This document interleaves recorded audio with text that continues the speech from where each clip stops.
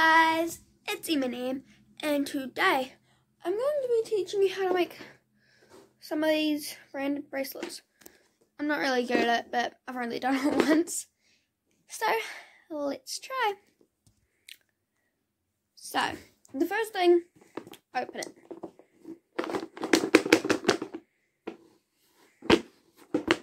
I'll be back, I need to open it. Okay, I opened it. The things that are in it: instructions,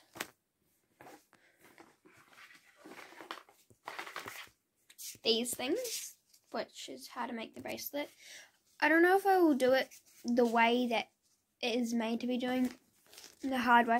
I might just use the wool and like thread it. That's what I used to do with my friends at school last year when we were bored. There's measuring in here. I think I randomly just put that in there. That's if you're doing it this way. I tried one of these. You're meant to like keep count of where it goes, but it is so hard. Yeah, my dad tried to help me. Didn't really work. And the random crayon in here. And then random colouring pencil in here. It's my brother's. And then in here you'll have all your wool. Now I will show you all the colours of the wool. First of all, there's blue, orange with a bit of blue on it, red with a bit of blue on it, brown with no blue on it, yellow, purple, light blue, pink, white with a bit of blue on it, dark green, light green, and last but not least, black. So, all the colours. And I've also found some extras in here from trimmings that I've done. Oh, in the box there's more black. And I don't even know what this is, honestly. So the way I will be doing it is tying them at the start. And then I will be like knotting them, I guess. I might do a plait for easy.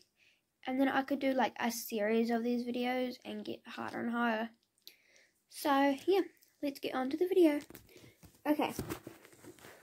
So first thing we need to do, pick the colours I want. I don't know what I want. I had a great idea. I could do the colours inspired by my outfit. So the three main colours I'm using: pink, white and black, my tights, and then my socks are white and green, but that's okay. So if I do black, where's the pink, pink and white,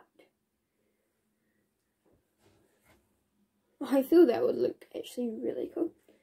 Okay, I'm going to go set it up on, I think I might use my thing that's got my phone on it. So yeah, let's do it. Okay, so I've got my colours. The white is way shorter. Now, you could just tape it onto the surface. I tie it instead of tying it after, when the pattern will be falling out while you're tying it. Sorry, my dog's here right now. So I feel like just doing a single knot will be fine. Now you want to tape it to the surface, and the surface I'm using is that. So I'm gonna grab some tape. I will be back. Okay, so I'm back from grabbing tape, and I taped it to my little wood thing. And I also cut the ends so they're the same length. I will show you guys. That's it. So now basically, since I'm doing a plait, you basically plait it. You want to make sure the ends don't get tangled up, or else it will turn into a huge mess with a knot. I've had experience. So I will start plaiting it and then show you guys in a sec. Okay, I'll show you how it's going so far. And yes, I gotta keep my hands on it, or else it will come undone. This is it so far. Also, like this video if you know how to do a plait. So I will do some more and be back to you guys in a sec. So this is it so far. I haven't done that much. I also think I did a little muck up, but it's alright. No one will notice. Also, giving you, I'm gonna kneel down now. Really hurting my back, leaning over. If you don't know their measurements or anything, just every now and then check your wrist, and you also want to do it longer than your wrist. You could even do it so long that it turns into a necklace, or shows so short that it turns into a ring. So yeah, you can basically turn it into lots of things. And what else could you do it into? I'm starting to think. You could wrap it around your glasses. I don't know if you have glasses. Like this video if you have glasses.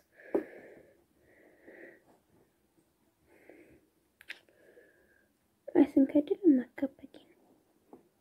It's hard because it keeps turning. I just painful. Anyway, I'll be back once I figure this all out.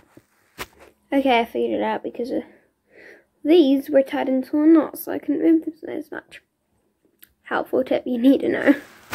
Also, if you guys are wondering what wool you use for this, or it doesn't even have to be wool, there's like string, kinda. But you could also use like really thick wool and make a really thick bracelet. But yeah, you can basically do any. Oh, I'll actually just stop that for a minute. Yes, it will stay in. And I will show you one that my friend made for me. She's an expert. So yeah, I'll just get it. So she made this. She made it in our school colours last year. But look at that pattern. I don't know if you guys can see. But how? Laura, if you're watching this, tell me. How do you do that? Like, look at it. It also sadly doesn't fit around my wrist. Well, it's hard to tie it up now. But yeah. So, let's keep going on to my one. Okay, so I'm about halfway. And you guys are probably wondering, that's probably taken like an hour. It's taken about like, I don't know, maybe 15-20 minutes. But it is worth it in the end. Like, it's a really cool bracelet. So yeah, trust the process. I will show you guys when I am finished now. Okay, so I have finished. It's still taped on. Now I will tie it up and put it on and show you guys how it looks with my outfit since it's expired. I can't speak right now. Oh my gosh, guys. This is the cutest. And it goes with my outfit. Oh, anyway, please subscribe, turn on notifications. As I say, you guys know the drill. Anyway, like if you want me to do one of these that aren't at a thing. It's like you just tie a whole bunch of knots. I don't know how to explain. You basically just tie a whole bunch of knots and step plaits, and it looks super cool.